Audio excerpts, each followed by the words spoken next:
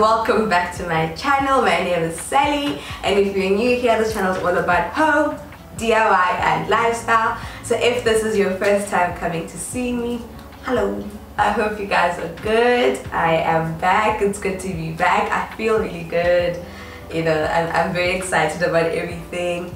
And thank you so much for joining me if you're watching. So in today's video, we're making a DIY giant wall art. So it's a large wall art that I have made for my couch and lounge area. As you guys know, my lounge area it has black couches and white pillows, and I wanted to make a nice wall art because my wall was just so blank, like there was nothing on there. It was very blank and it was very boring, and so I wanted to make just like a really cute little wall art thingy, so that just so you know when you walk in, because my place is quite small, so you walk in immediately and you immediately see the lounge.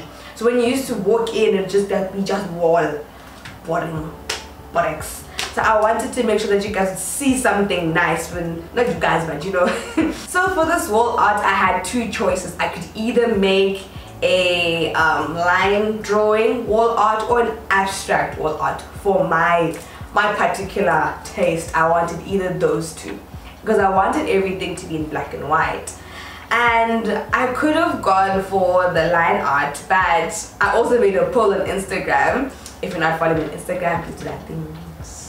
I'll put it somewhere here. I made a poll on Instagram and I asked, would you guys like me to do, would you think a line art would work better or an abstract piece of art would work better? And people are like, abstract. I was like, surprising stuff, you know? So I chose to go with the abstract wall art. So for this, it's super simple. I'm gonna just name some materials you will need. It's very easy and it's very cost effective as well. So this wall art, I built it for under 400 Rand.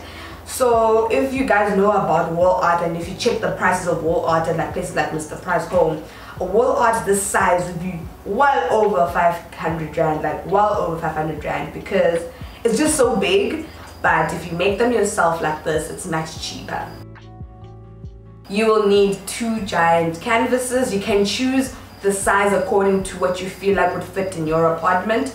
For my example, I chose these, I forgot the dimensions, but I chose these big, nice, large canvases. I got mine at China Mall, so I think if you have a look at any art store or China Mall, you might find these gigantic wall art pieces in your city as well. You will also need a paintbrush, some paint, black acrylic paint, and you will also need double-sided tape or no more nails glue to hang it up to the wall. Now with double-sided tape, you have to be very careful because I bought very low quality double-sided tape from China Mall, and don't be like me, buy high quality double-sided tape because it's super important to have your things stick on the wall, because literally I put them up for like 3 hours, they were already crumbling, you know, shaky. So buy some really good quality double-sided tape. Alright, so now you have all your materials and you're ready to just get started.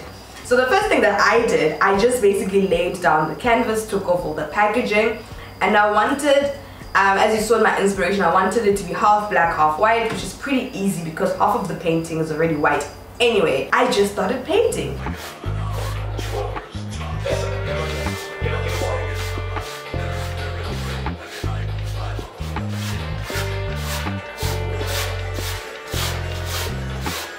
And I make sure that my paintbrush is not too saturated with the paint. So it had to be like a bit dry, like some dry brushing that you're doing now. I wanted the strokes of the paint to show because I felt like it gave it some character. I liked that look. If you don't like that look, that's okay. You can make it like matte black and not have any paint strokes whatsoever. But I had mine to have like some paint strokes, and I just painted all the way until halfway of the canvas. You will know that you're at halfway of the canvas when you are at like this little bridge thing in the middle of the canvas. It's like a wooden bridge thing, and that's when I knew that I'm at the middle of my canvas now. So at the middle of my canvas, I just did like little light brush strokes, and those little brush strokes created like some sort of like, not gradient, but it made the effect, man. That effect, I liked it, and I was like, oh, I'm keeping this, and I wanted to look like that at every half of the painting. It turns out that this little back area here, let me zoom out, this area, this board is causing the canvas to have like this sort of like horizon line.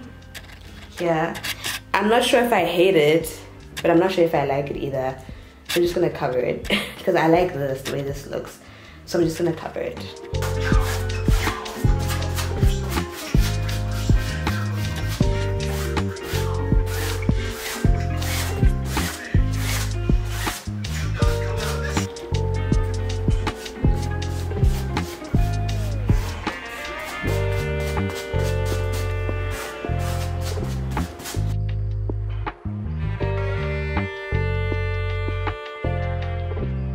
So then when you're done painting, you're gonna let it dry. I let mine dry for about a day or so. For the wall sticking portion, I'm gonna warn you, I'm not a professional like anything.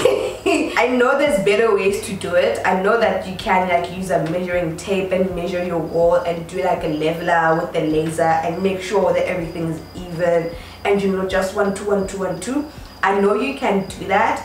However, I have none of those tools, so I didn't do that. I just eyeballed it, and luckily I had the help of my lovely boyfriend who helped me put them up on the wall.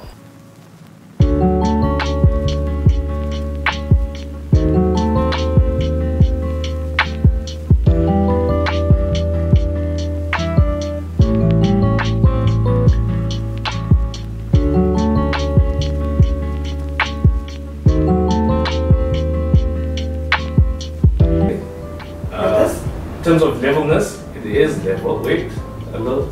Yeah. If I say left in left. Okay, let's go. That looks level to me. It does. Does it? Yes. Sure. Yeah. I'm enforcing it. Punching it into place. Now is your chance to speak. And then we realized as we were putting them up on the wall that our wall is slightly like turned inward. Little bit, something's wrong. So when we put it on the wall thing, it kind of went wee. And we thought it wasn't straight, but it is straight. And I hung it on the wall inverted. So one side is black up top and the other side is black down at the bottom. Okay, that's perfect. Put it. Ah! Huh? Wait. What? What? Yeah, don't press it in. Come to me. Oh, that's perfect. That's perfect. Yeah. Okay, now you can go press it.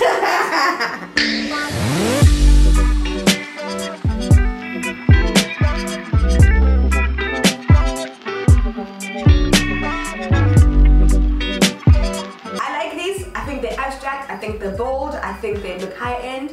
If this is not your taste, that's okay, that's okay. You can literally do whatever you want. Just get canvas from China Mall and just go crazy. Just do whatever you want and just be creative. That's literally what this channel is all about. Just doing whatever you want for your own personal space and for your own home. Alright guys, I'll see you on the next one. I'll be releasing another adulting diary soon. So keep an eye out for that. And I am fully back now. I was away because of work. As you guys know, I'm an entrepreneur. And yeah, no, work was killing me, but I really want to be back on YouTube because it's something that's like nice for me and it's my escape. So I want to be here with you guys, enjoying my space and decorating my home with me. That's it. Yeah. Bye. Thank you for watching.